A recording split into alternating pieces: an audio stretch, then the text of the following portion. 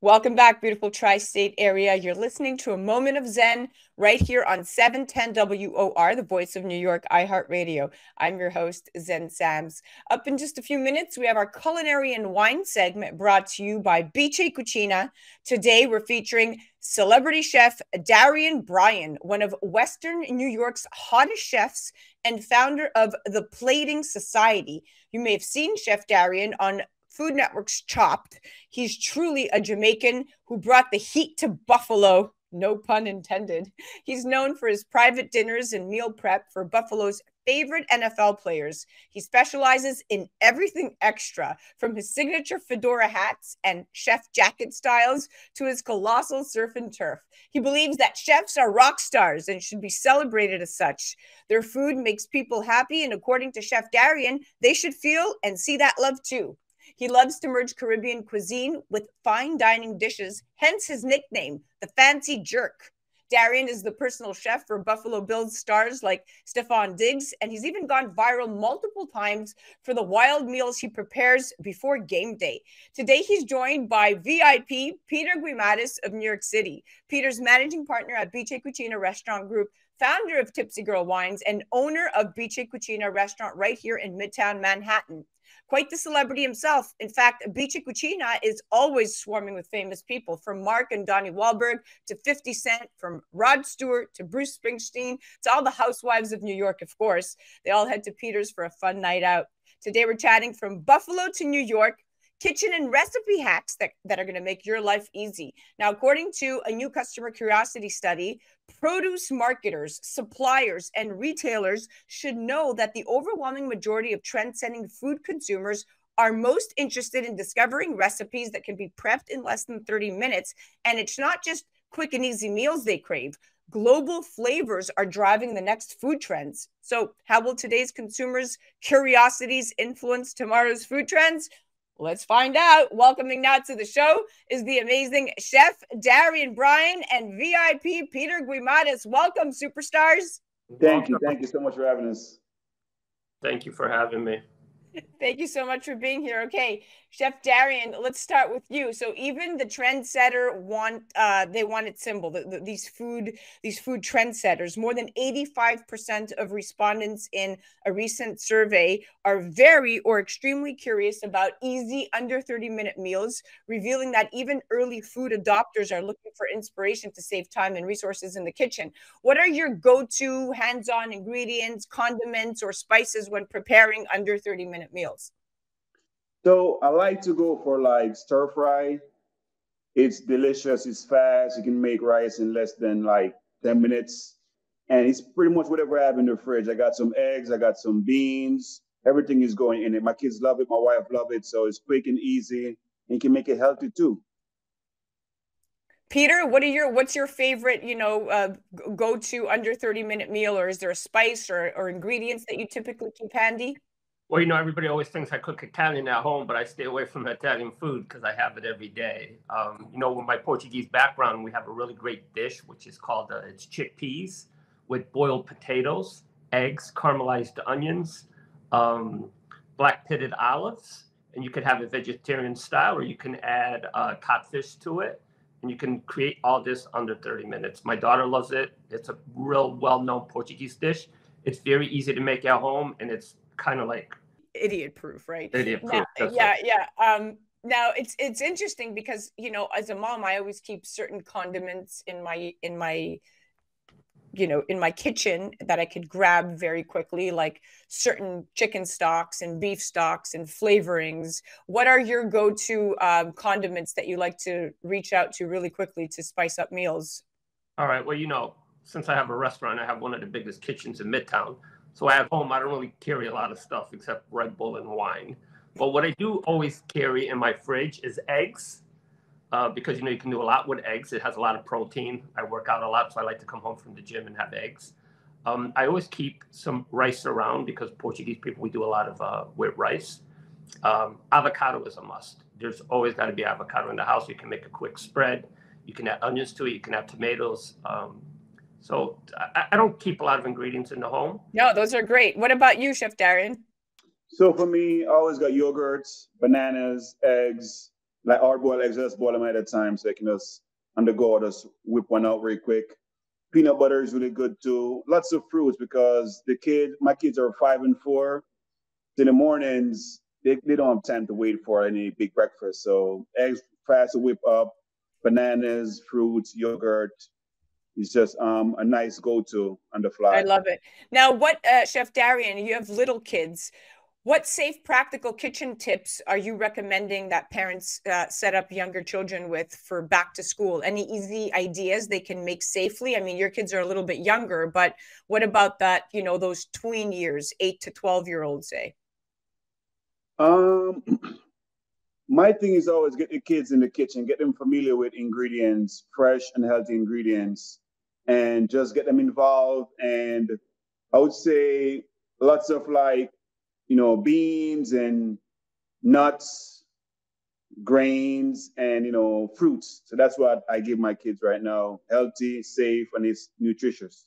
And it's nutritious. Yeah, I always like to keep fresh fruit cut up in the fridge for my daughter, or at least some bases that she's 7 years old. She's almost 8. I She feel can like I come eat home. those fruits more than those kids. I'm always eating them. Even though I have them for the kids, I eat it more too because it's so Yeah. easy and it's good for you. Yeah, anything that they could grab pre-snacks. Now, Peter, curiosities differ between generations. I mean, Generation Z members are most curious about new cooking skills and techniques, while baby boomers, some of our older crowds, they rank global flavors as their top curiosity. And time-pressed Gen X, we're always on the go, and millennials, many of whom are juggling family and careers, look most toward quick and easy meals. Now, your daughter, Michaela, is now in college. What invaluable cooking skills did you set her up with, and how can you balance simplicity without compromising nutrition? You know what the valuable skills I set her up with? A black MX card. She goes to $300 omakases and drinks wine. That's the valuable skills I set her up with. But she really loves food. She's involved in the restaurant. She's actually a pretty good cook. She loves to do guacamole dips. She's always trying to copy our BJ salad dressing, the Caesar one, because she says it's the best. But I don't even give her the ingredients. So she's trying to create her own. But, I make sure she has her salads, make sure that she has her fruits. But she's an 18-year-old now, right? So how's she in the kitchen? Has she picked up cooking skills? Could she make herself a meal from scratch? she can. She does this shrimp dish called shrimp Mozambique, which is a spicy shrimp. And she usually cooks like at the beach house. She loves to cook shrimp Mozambique. She loves to do avocado dips. And she loves to actually create her own salad dressing, which is always a hit or miss. I love it. Yeah, that's something that my dad, he owned diners growing up, Greek restaurants all through Montreal and even Miami, and I was always in the kitchen. It's invaluable to know how to cook. Now, Chef Darian, first, when we talk about functional nutrition, a lot of people want to know about this. When it comes to nutrition, while immune support and plant-based foods might be among today's top food trends, some of the people coming into the food chain, like early adopters, are saying that they're most curious in learning about how foods can support cognitive and gut health. So when cooking for your family, you have little ones, what key ingredients do you add to your recipes to make them wholesome, nutritious, flavor-filled, but gut-friendly? I would say ginger because growing up in Jamaica, we use ginger for everything. You have a bellyache, you're dizzy, put ginger in your food, or you can just eat fresh ginger. So ginger and garlic is always my two go-to to give them, better gut health. And vinegar is good too, like apple cider vinegar. My kids, they're funny. They'll eat anything. Whatever we eat, they're eating it too. So that's what I love. They're young, but they're not all about the chicken nuggets and all that stuff. Like whatever we eat, they eat, which I love that about them. Oh, that's so important.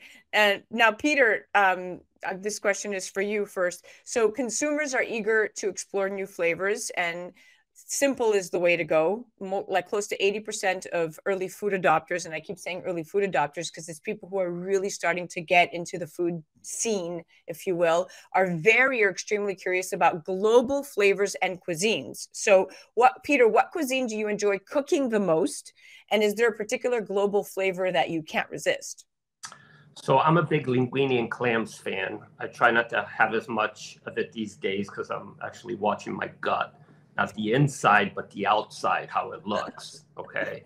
So anytime I go to a restaurant and they have linguine and clams on the menu, I always order it because I want to compare it against ours. And I also want to make sure, because everybody says my clams never have any sand in them. So I always order it from other restaurants just to see if their clams are better than ours. So that's usually when I travel. It's important to have clean clams. You have to have clean clams. That goes for everything in life. I agree. Now, Darian, what's the particular global flavor that you can't resist? Don't tell me Jamaican because you cook a lot of that, but I want to. So what's yours? I would say Asian. Like my kids, they love Asian food. So like, let's go to the Chinese buffets, do this. I just can't resist it. Everywhere I go, I'm like, I'm just gonna try Chinese food here. I just love it. There's just something about it. It's because I really have it in Jamaica too. Is that so new to me? You know what I mean? I'm like, I just eat it every day. And to cook, I would say French cuisine. That's like my thing. I love French cuisine. So I just merge my Caribbean background with the French cuisine I've learned all throughout culinary school and hospitality. So I love it. I love it. I envision a collaboration in the future between you and Peter. You could come cook French at Bice Cucina. Well, we also have our La Bar concept that we're starting in Palm Beach. So nice. French, I can get some tips from chef there. And yeah. Add a little Jamaican flavor to it. I would love to do that, actually. I'm your guy. Whenever you need me, I'll be there. Absolutely. And Chef Darian is all about the threads, right? So he has a whole line. I think Peter is going to love this. Talk to him about your clothing line. So I create my own, pretty much. I got a guy who create my suits for me and my uniform, my chef jackets. So these are called a chef's tails. It's like the actual, I'll send you some photos. It's a tailcoat with a chef jacket, right? So I create all of these because I'm like, I didn't want to be the average chef. And for who I cook for and what I do, I can't just show up in a regular jacket. No, it's high profile. Make fun of me all the time. Like, that's cheap. I'm like, you know what? I pay almost $2,000 per jacket. I got like 15 of them. So I love it. Good for you. I'm a fashion guy. Love it. There's no reason you can't be fashionable in the kitchen. I like that. Yeah, well, the reason why you're both so successful is because you're both fashionable. You're outside on the front lines, aesthetically speaking. You're always receiving VIPs and dealing with high, profile socialites, if you will. So yeah, people judge a book by its cover in every industry, and everything that glitters is gold to most people. And we are in a vain world. So to his point, you got to dress the part. Well, we are out of time. Thank you so much, gentlemen. This was quite informative. I always love getting, kitchen hacks and ingredients from different perspectives. Peter, you are very, very entertaining. And Chef Darian, it's always a pleasure to have you on. Then we'll see you at Bice. I'll have your glass of wine ready for you right around 3:15. I'm right there. All right. Guys, you have to definitely check out Peter Guimaraes. Head directly to their website at bicecucina.com. Now, all of this is the coolest episode, but the most important thing you have to take away is that everything in the kitchen should be calculated. It has to be safe. Don't let your kids come home and turn the ovens on. All the tips that we talked about were specifically with adult supervision. And the best and easiest thing to do to get your kids the meals and the ingredients they want, even when you're not home after school, is to just prep it and put it in containers and make it accessible for them. That was our Culinary and Wine segment, brought to you by Bice Cucina, celebrity chef and influencer Darian Bryan, Western New York's hottest chef, founder of the Plating Society. That was Peter Guimaraes of New York City. Peter is managing partner at Bice Cucina Restaurant Group and founder of Tipsy Girl Wines and owner of Bice Cucina right here in Midtown Manhattan. Head to @PeterG for NYC, @bicecucinamidtown.com, and @theplatingsociety.com. You're listening to A Moment of Zen right here on 710 WOR, the voice of New York, iHeartRadio. We'll be right back after this.